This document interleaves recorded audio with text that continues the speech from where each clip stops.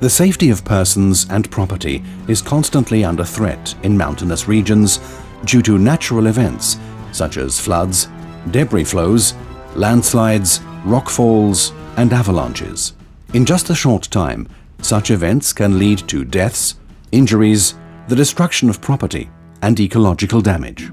Researchers from the Swiss Federal Institute for Forest, Snow and Landscape Research, known as WSL, are investigating the origin and flow process of debris flows.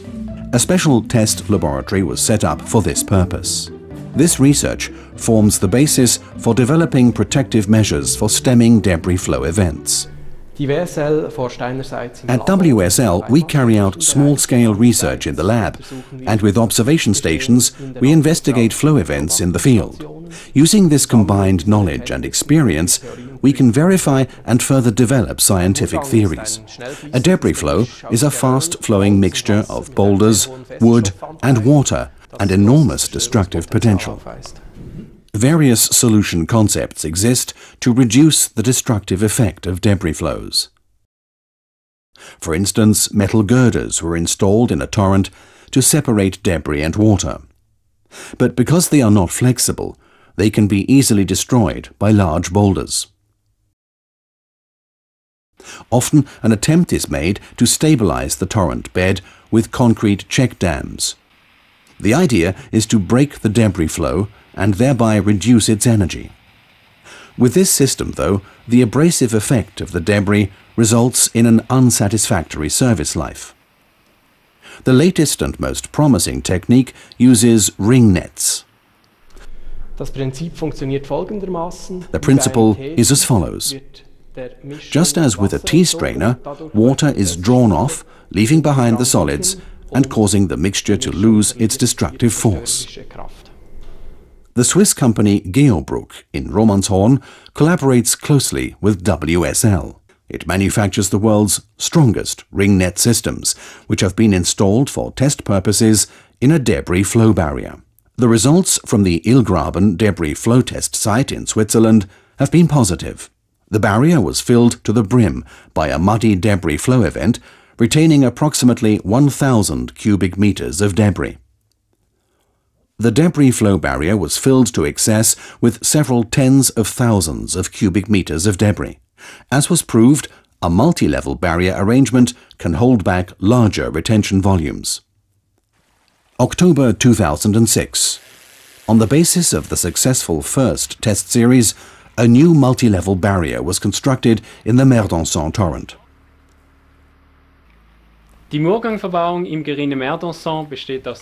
debris flow protection structure in the Merdanson torrent in the Valais consists of 3 staggered barriers with a combined capacity of 750 cubic meters. This cascading triples its capacity. When the first barrier fills up, it overflows, and the debris flow is captured by the second barrier. Our calculations indicate that we can hold back a major event with this debris flow barrier. November 2006. Construction is complete. A serious event on January the 1st, 2007. A debris flow thunders down into the valley. Researchers and Matthias Denk from Geobrugg are analyzing the results.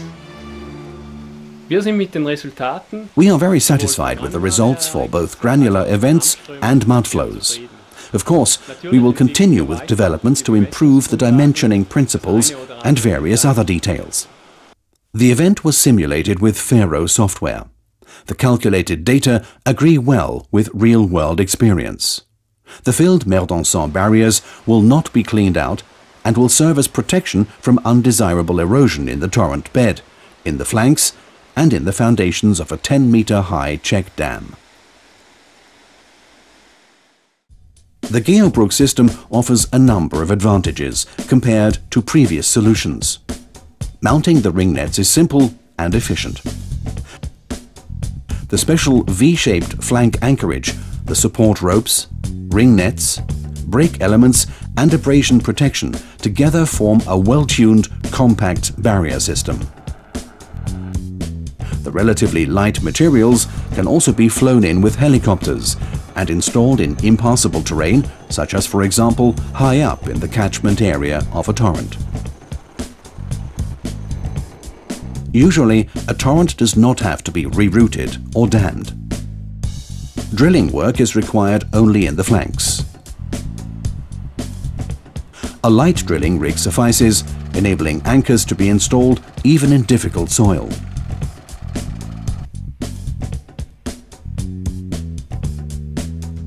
In the debris flow release zone at Hasliberg, Switzerland, a multi-level construction with a series of 13 barriers is being built for the first time. This provides a total retention capacity of more than 10,000 cubic meters. An additional advantage is the low visibility of this type of protective measure. It has also proved its worth as a driftwood barrier for preventing stoppages. After events, filled barriers are simple to empty using a bucket excavator. Each installation can be simulated using Faro software to determine the optimal solution in advance with low dimensioning costs.